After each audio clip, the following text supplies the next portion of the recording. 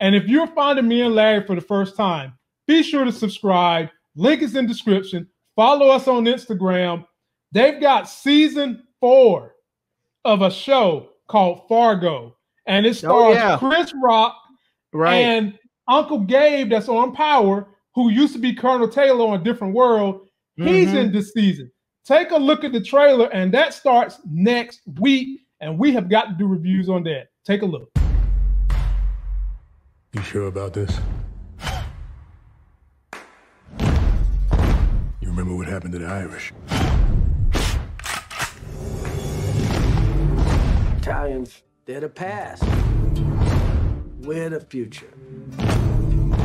They just don't know it yet. We're the goddamn Roman Empire.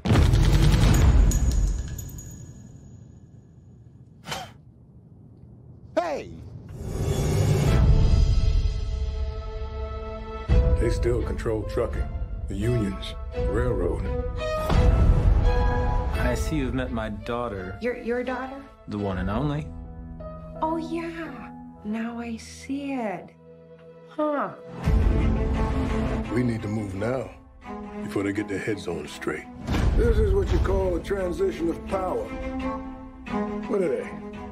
Decorative? A warning to the other rats.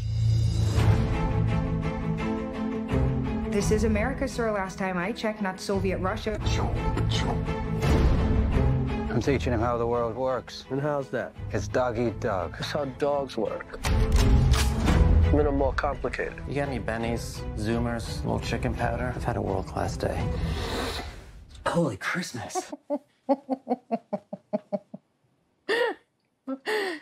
Give me some. Well, for years and years. What the devil are you two up to? They say that money has been Being outlaws. the root of all evil to a lot of men. Girl, you got a panty on your head.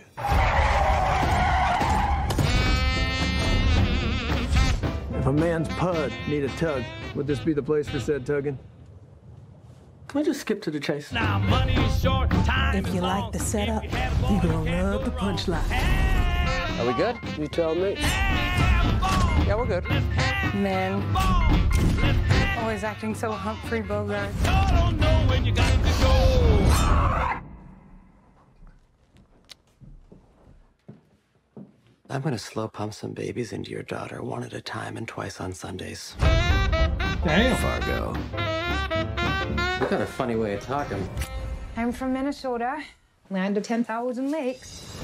Premieres September 27th. Okay. Okay. Hey.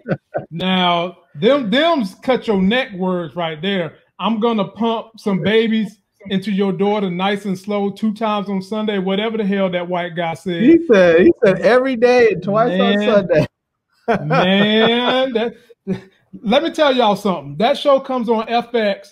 If you haven't watched FX, they do gritty shows. I did the review for Godfather Harlem last year, and that's supposed to be coming back again this year, and that was a damn good show. Equally as good as Power, if not better than Power. Equally as good, if not better. I'm getting a lot of the didn't watch Godfather of Harlem, you're sleeping. Yeah, be sure to go watch Godfather Harlem. Then turn around and come watch the reviews I did. I have a playlist that says Godfather Harlem. There you go. We're going to have to watch this too. I'm very intrigued by the show. It looks like it's got great writing. I love Chris Rock. I love Colonel Taylor, Uncle Gabe on Power. And I like this dynamic of them going back. That's got to be what, Larry, the 40s? The 40s, those cars look like they're from the 40s. And the dynamics for minorities trying to be in any illegal game was way worse than what it is now back in those days. Larry, what you think about that trailer? It looks fine to me. It looks like it's going to be a good writing story, and I'm going to definitely check it out. Yeah, it should be interesting. I haven't watched Fargo since season 1, so they're on season 4 now, and so I have no idea what it's going to, if it ties into the other stories or not. I feel like I kind of want to go back and watch season 2 and 3 just to get an idea of if it's going to be a sort of continuing thing. I can't imagine it is since they're going back in time, but it seems like it's going to be a fun season to watch. So it seems like it's going to be good.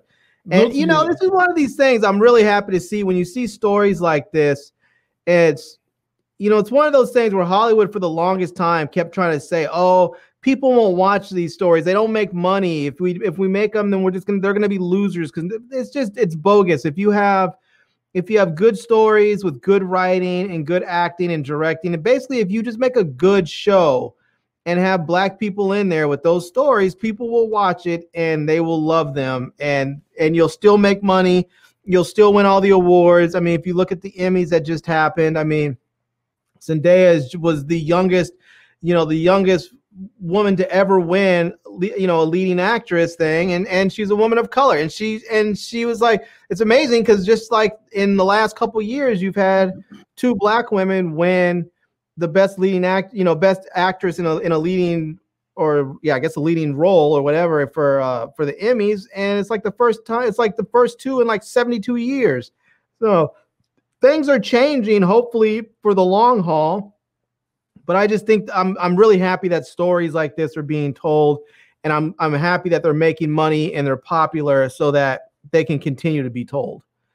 So hey, shouts out to my homegirl Regina King taking the Emmy, Watchmen, because when I started doing reviews of that, a whole lot of nerd ass white people came at me saying, I hate all this racism, and that's not believable. I was shut the fuck up, man. Just shut up, man. I was just like, this is a part of what happened in the country, and for them weaving it into that story made that story even better.